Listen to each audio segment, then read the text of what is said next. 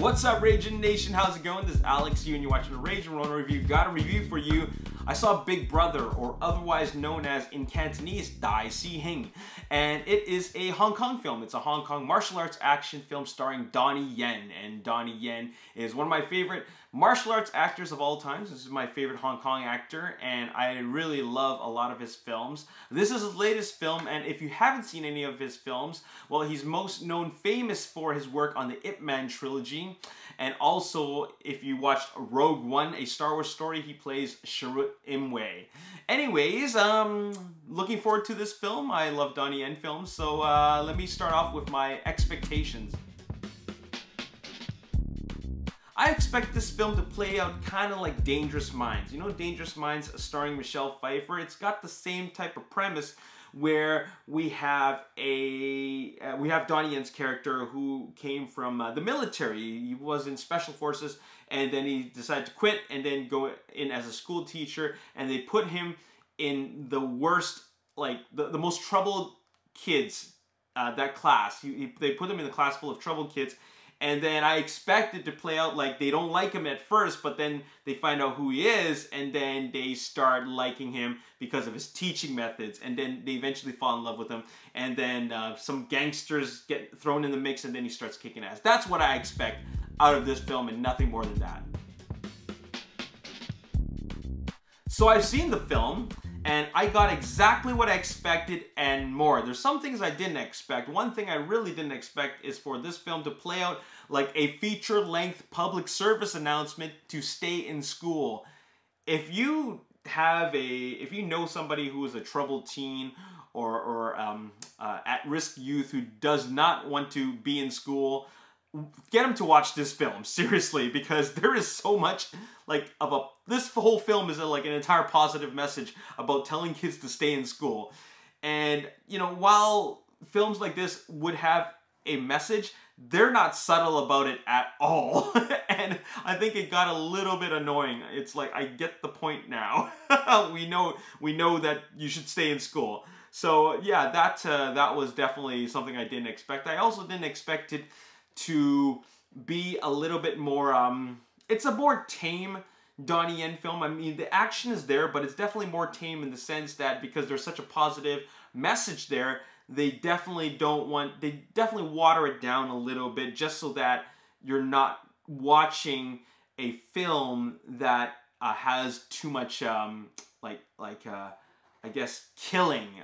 You know, I don't want to say the word killing, but like the level of violence, that you don't want it to be overkill because of the positive message that it has in this film. So that I didn't expect it to be like that. I was just expecting your standard Donnie Yen action film, but they definitely pushed the message through very, very hard, and they weren't subtle about it at all.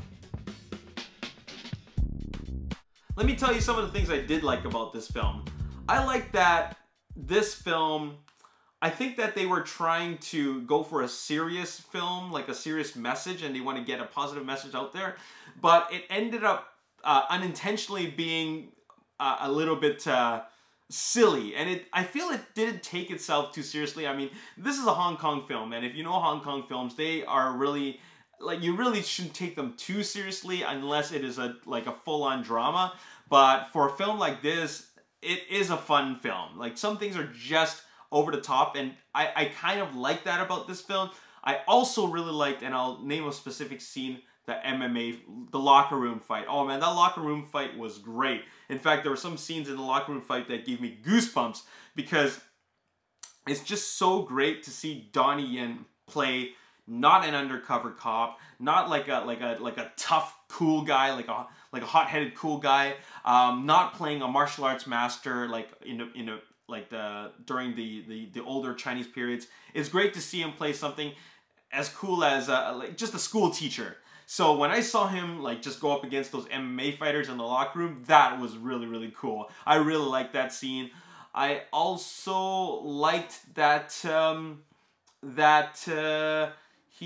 like his character. His character is, you know, not much of a stretch for him, but you know, he really plays a really likable character because he really wants to help people. So that's really cool. But besides that, this is a pretty standard Donnie Yen action film, but I would say that it's better than some of his action films. As a matter of fact, I like this story more to the point where I'm okay with the lack of action in this film. I mean, there is a lot of action, but it's kind of like I feel there's more drama in this film than there is action. So I actually was invested in the drama and invested in the kids that they focused on.